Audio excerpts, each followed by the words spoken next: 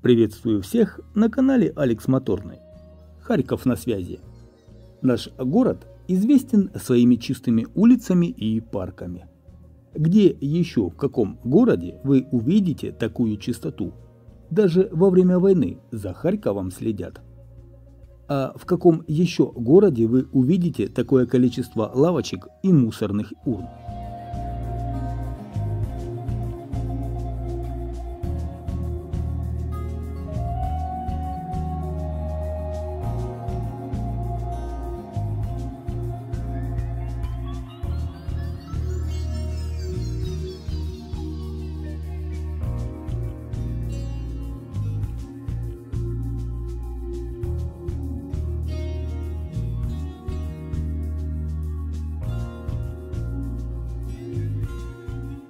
К сожалению, таковы харьковские будни, что дети в городе играют, гуляют под звуки воздушной тревоги.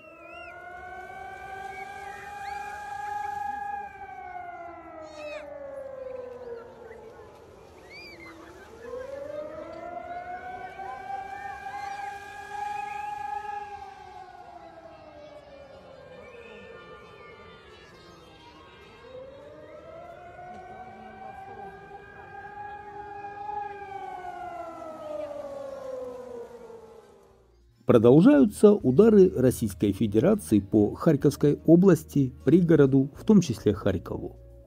Ракеты, авиабомбы, РСЗО, артиллерия. Несколько дней назад прилетели ракеты по Люботину. Ранены 6 человек, повреждены более 20 жилых домов. Также россияне обстреляли поселок Ольшаны.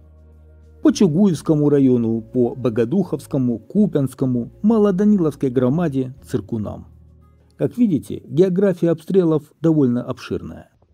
Харьков также пострадал за эти дни. Удар был нанесен по Харьковскому авиационному институту.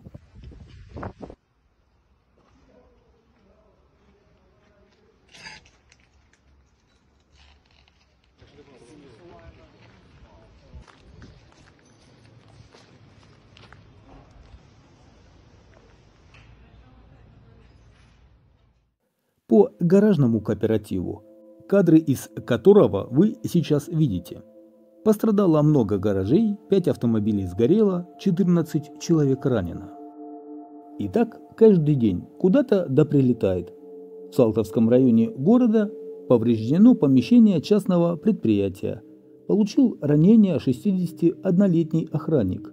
Повреждены 9 транспортных средств. В индустриальном районе зафиксировано попадание по территории садового товарищества, а в Малой Даниловке по меньшей мере 10 частных домовладений повреждены. Пострадали тут 4 человека.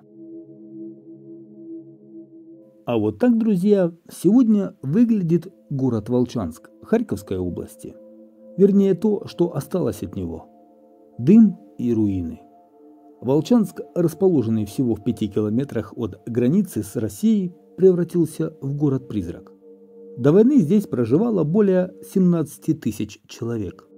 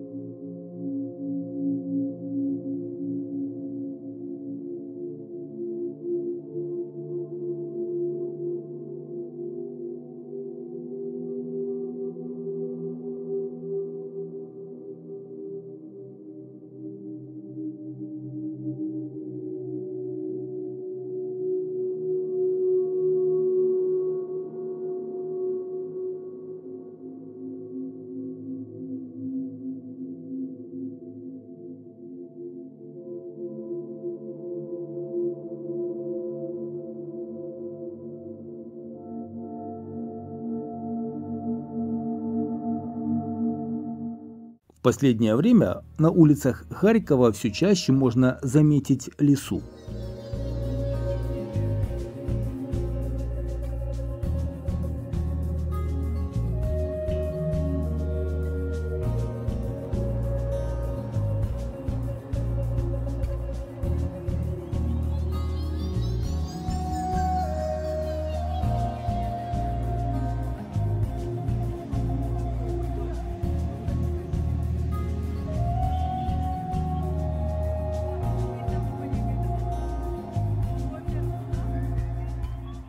Немного информации на другие темы.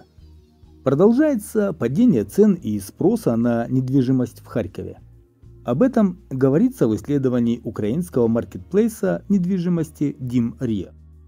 Так, в Харькове и области 1 квадратный метр в новостройках в августе 2024 года в среднем стоит $750. Это 15 место по Украине. Спрос на жилье в новостройках за год с августа 2023 по август 2024 года в Харьковской области упал на 39%. Это самое значительное падение среди регионов Украины.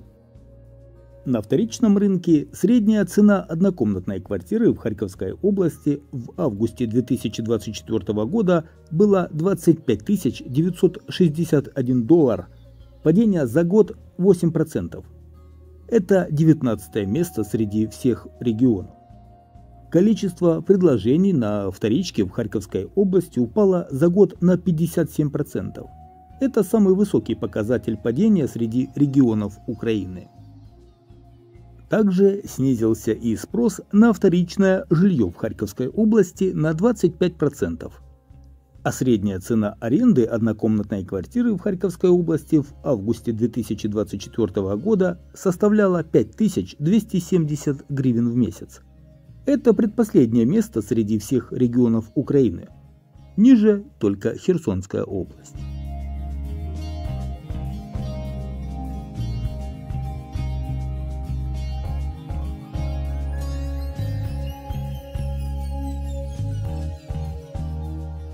Еще одна интересная информация, касающаяся Харькова и области. В какой сфере предлагают самые высокие зарплаты? Самая большая предложенная зарплата составляет 25 тысяч гривен. В Харьковской области открыто 2413 вакансий. Работу предлагают в частности медикам, животноводам, дояркам, агрономам. Список актуальных вакансий опубликовала Харьковская областная военная администрация со ссылкой на Харьковскую областную службу занятости. Так вот, первое место в перечне по размеру предложенной зарплаты занимает должность врача ветеринарной медицины. Такому врачу готовы платить 25 тысяч гривен ежемесячно. Животновода ищут на зарплату 24 900 гривен. Оператору машинного доения обещают 24 тысячи гривен. Зарплату агроному обещают 20 тысяч.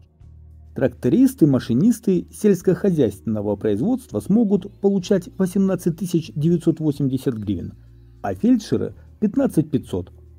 Также есть работа для директора заведения дошкольного образования. Зарплата составит 15 тысяч гривен. Аппаратчика обработки зерна 12 тысяч гривен и контролера газового хозяйства целых 10 600 гривен ежемесячно.